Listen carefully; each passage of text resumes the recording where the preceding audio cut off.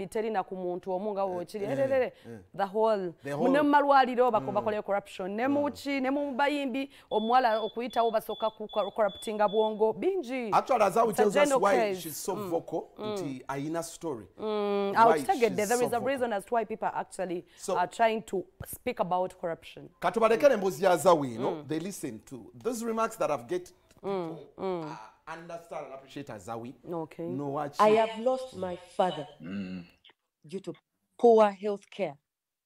I have lost my sister just after giving birth because of poor health care. And then you wake up one morning and you see someone bamwadde million bitano. Ngolabo omuyimbi bamwadde billion 5 za Uganda azikoze. And this is really sad because these are artists that have been here for some time. They have established themselves. They are doing okay.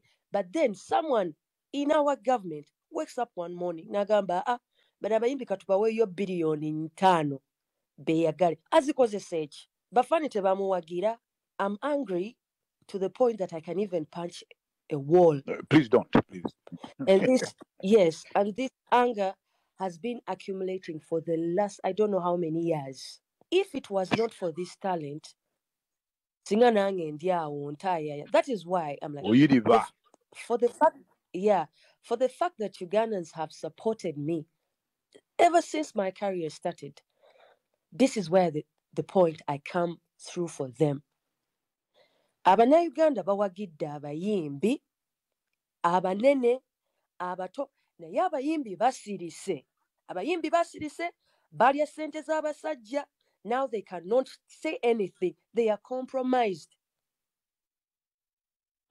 Now, when the time comes for them to hold their concert, they want people to turn up for them.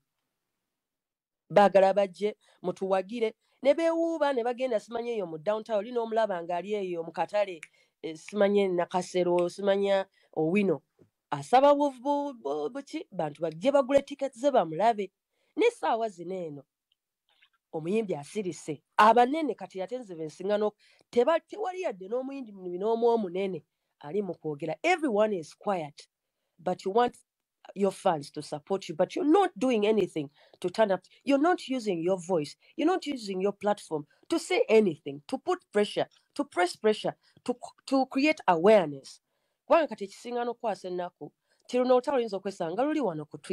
only happening on X. But when the person on ground doesn't know what is happening.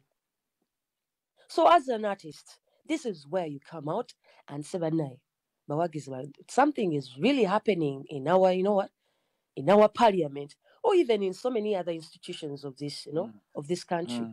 We need to stand up and and say no to this and say stop to corruption. So katinze chekisinga okunkwasa ennaku nti abayimbi lwaki musirise. Wow. Eddie lwaki osirise? Bebe lwaki osirise? Chameleon lwaki osirise? Gravity lwaki osirise? Misachi lwaki osirise? Lutaya lwaki osirise? Vinka lwaki osirise? Nwaji lwaki osirise? Ngolaba abantu baffe bayita mu mbeera eno bweti. Kikujjako ki? Mukama atuwadde omukisa in this.